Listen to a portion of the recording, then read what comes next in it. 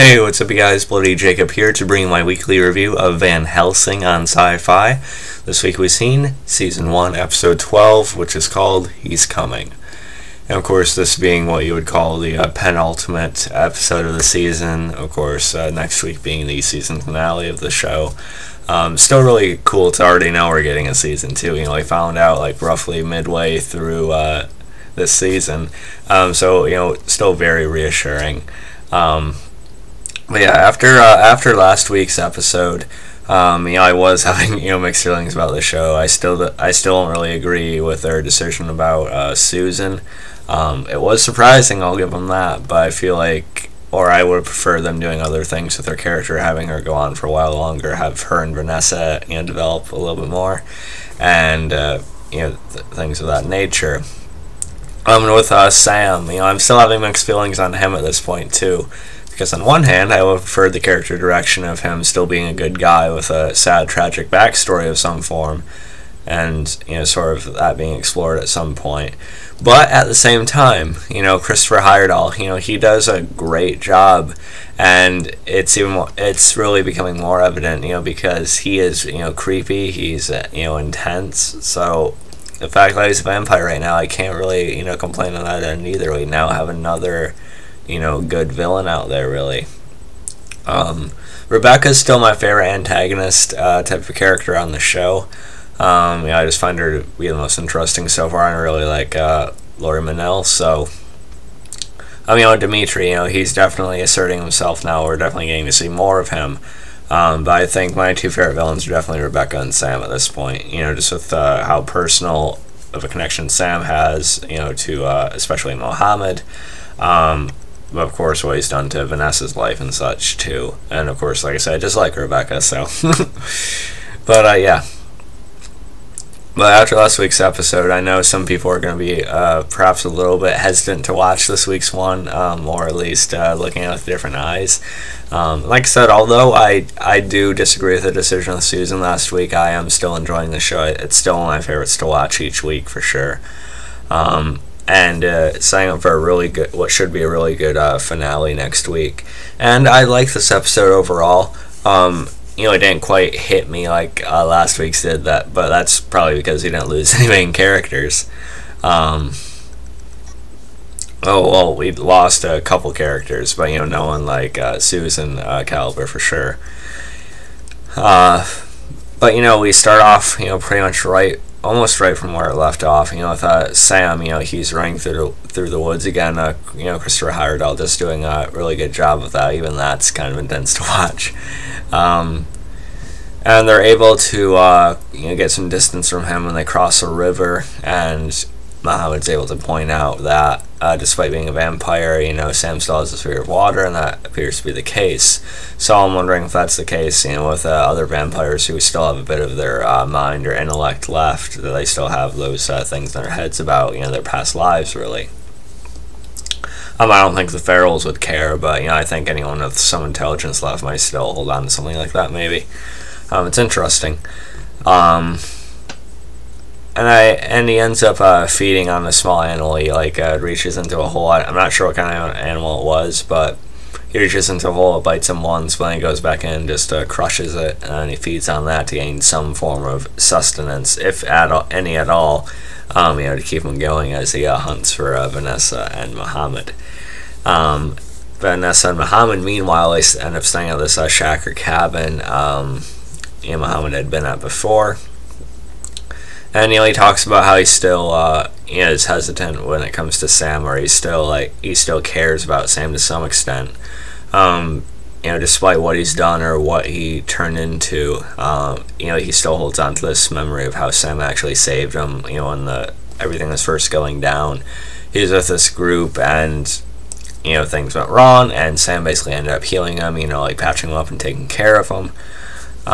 So it's it's kind of interesting. Mohamad also mentions later that, or also references back to when Sam had actually said he was the killer. At the time that when Mohamad was being exiled from the bunker.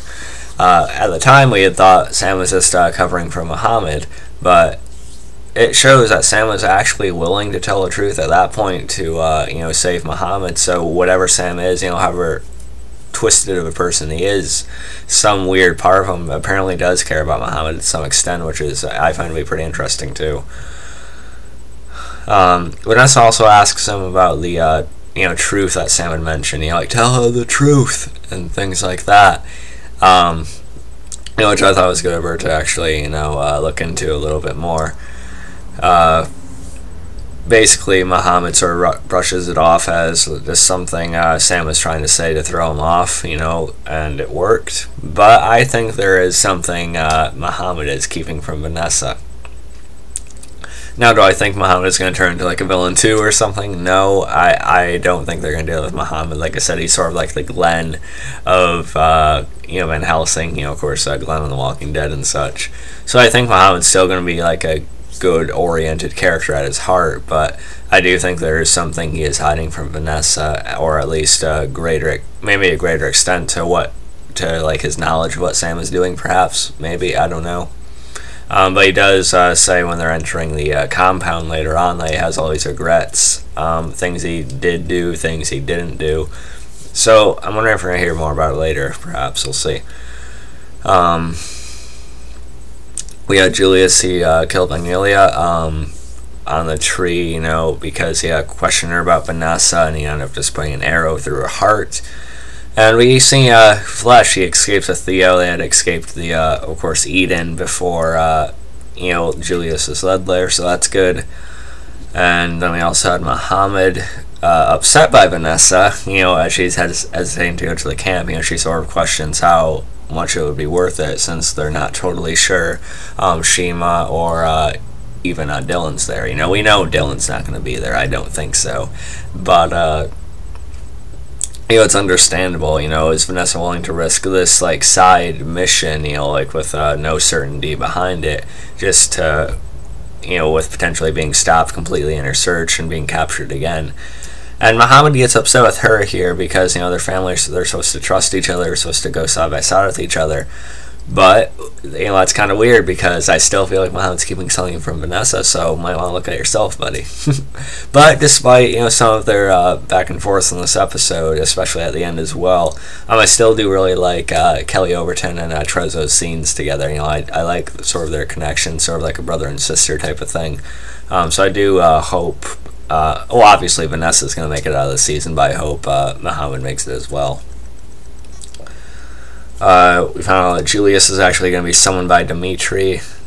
Sam, he ends up finding the cabin, and what I thought was kind of a bit on the dumb side was that Vanessa and Mohamad, they were making plans, about the compound or the camp and such, and they had drawn like this way there and such, and so Sam sees that, so he knows exactly where they're going.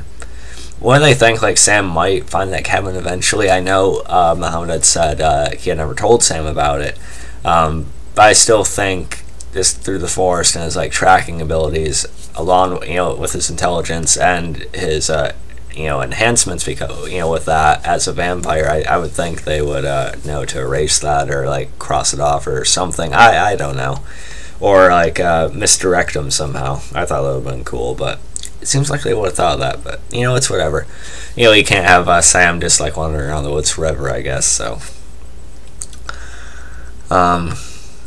we have Sammy finally does catch up to Vanessa and Mohamad. I like the back and forth they had their little fight scene here. Although I am getting a little bit tired of Vanessa just getting pretty much owned all the time. I know she's not just a human, but she's not quite on the level of other vampires yet. She hasn't really been trained too much, but still, I'm waiting for him to like really show off Vanessa's fighting abilities again. We've seen it a couple times. We've seen how she can handle some of the regular like ferals and stuff. But I'm kind of eager to see her, to perhaps become even more capable. She tries to use the sword. That doesn't work very well, unfortunately. She's not quite at Michonne's level yet, but I appreciate the effort.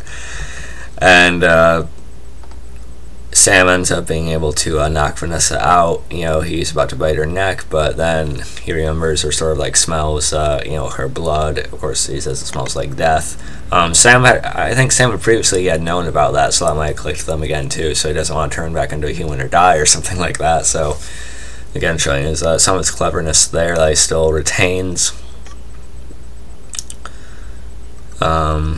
And then we had Sam. He's actually warded off by when Vanessa's able to recover, and she fires it off at him, and Sam sort of flees temporarily. And she points out how Mohamad hesitated there, and again, that's just tied back to how he does still care about Sam no matter what, really. We had Sam. He was taken in by Julius's mother, and I'm sorry I forget her exact name right now, but I still think she has a really cool look to her. She makes a really good older looking vampire, I think. So did Magnolia, by the way, but she's gone now. They're both gone, actually, because she is sort of like seductively asking Sam about Vanessa and such. I thought they were actually going to have like a quick fling on screen or something like that. But she was asking about Vanessa and Mohamad. Sam said he'd be willing to talk about Vanessa, but he's not, saying anything about Mohamad. He's his. Sam, pretty much wants Mohamad, to turn with him. So again, some weird part of him does still care about Mohamad in his own weird way, I think.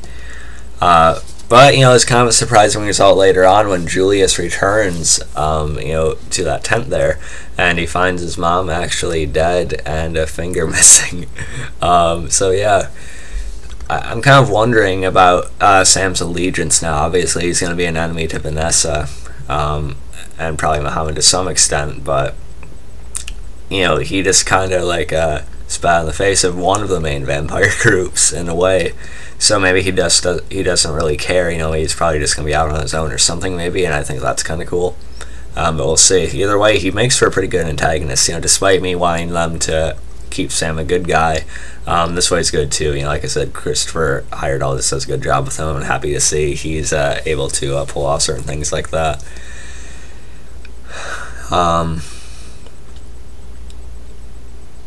Let's see. Then we had Flesh. He's actually found by Brendan, someone we haven't seen for a good handful of episodes now. But he is able to find Flesh. He has this little camp set up, which is nice. We didn't see what happened to Theo though. They got separated somehow. I won't be surprised if Theo is just dead at this point, but he probably isn't. But I'm honestly hoping they still just kill Theo and Axel's still out there somehow. And Brendan, he leads them to Taka, one of the resistance leaders. When he led him to the camp, I was hoping he already had Axel there or something like that alive. That would have been cool. I still think there's a chance for Axel to pop up in the finale, maybe, or maybe in season 2. But I feel like if Axel is still out there or alive somehow, I don't know. I feel like they're gonna have to do it in the finale, or else, probably not. I still think they might bring him back somehow because they killed off a lot of characters now. But yeah. We had Vanessa and Mohamad attack this truck of the collaborators, humans who have basically just completely bent the knee to the vampires, and they're doing what they please. Or, doing whatever the vamps please. And they're able to kill the vampire there. Vanessa, bites the vampire and turns him, and he dies. And then they take their outfits, they enter the compound. And it's kind of cool to see more of the compound, they're set up for it and stuff. Like I said, Fleshy ends up meeting Taka. Vanessa ends up finding these blood bags, people hanging and just being like drained and chopped up, as they want. And basically this butcher, he's a bigger guy, he's about Sam's height, but quite a bit bulkier. And Vanessa ends up having a pretty solid fight scene with him too. I like the whole look of the room and such, very bloody, very creepy, like Evil Within, Resident Evil looking, so that was cool. Of course the games, the Resident Evil games, the movies, But anyway, I'm totally like that here. I was a little bit annoyed at first because Vanessa supposedly got knocked out again. I was like, come on, give her some credit here. But Vanessa is able to come to again, and she, is able to kill him, so that was good. She tries to use the katana as well, but she's not having any luck with that, unfortunately. But she does manage to kill him, which is good. Julius ends up finding his mother dead with the finger missing, like I said, an intriguing move for Vampire Sam. Vanessa, she's just desperately searching for Dylan at this point. And, she finds out more details from this woman. It's basically a blood farm. They supposedly don't have any children there. So I didn't think we'd see Dylan this episode. There might be some kind of surprise reveal in the finale, maybe. But I don't think we're going to see Dylan this season. I could be wrong, but we'll see. And she's able to get back to the truck when the alarms go off. And she doesn't want to leave without Mohamad, though. And Mohamad's just standing there at first. I thought he was turned all of a sudden, maybe. But he was basically bait to lure out Vanessa again. And Vanessa comes face to face with Dmitri, which is pretty cool. Just really giving you that nearing season finale feel to it. So that meaning for the first time, it's definitely intense. Definitely this like nervous feeling about it. Again, they're not going to kill Vanessa, but it's still like an important scene for sure. And we find out that Mohamad actually had led Dmitri to Vanessa. He probably didn't have a choice. He might have said something about Sheema, who knows. And Vanessa, she ends up jumping at him with the katana. Dmitri easily catches her, and then he knocks her out. And that's set for next week's episode. It's definitely a perilous setup for the finale for sure. And then we also had that meeting with Julius and Dmitri a little bit earlier. I forgot to mention. Basically says talks about all of Julius's failings, how he can earn his place back, but he starts obeying him now. He sort of throws the chase for Vanessa fail in his face. And Julius, he does try to attack him a little bit to take that power, but we see just how much stronger Dmitri is over Julius. Julius, he still has that size. And, the actor, he's very intimidating looking, but Dimitri's quite a bit older, so he's quite a bit more powerful, too. And we've seen it there. Well, yeah, overall, good episode. I'm going to give it an 8.5, 8.6 out of 10. Again, despite me not really agreeing with some of the decisions of the characters last week, I'm still heavily enjoying the show. Easily one of my favorites, still on for sure. And very eager to see how they're going to close off the season. Should be very good. It's going to suck to have to wait till next year to see more of this show, but hey, at least we're getting a second season already, so that's awesome as fuck. Excuse my language, but if you guys enjoyed this video, you can follow me on Facebook, Twitter, like, subscribe, and I'll catch you guys next time. Peace.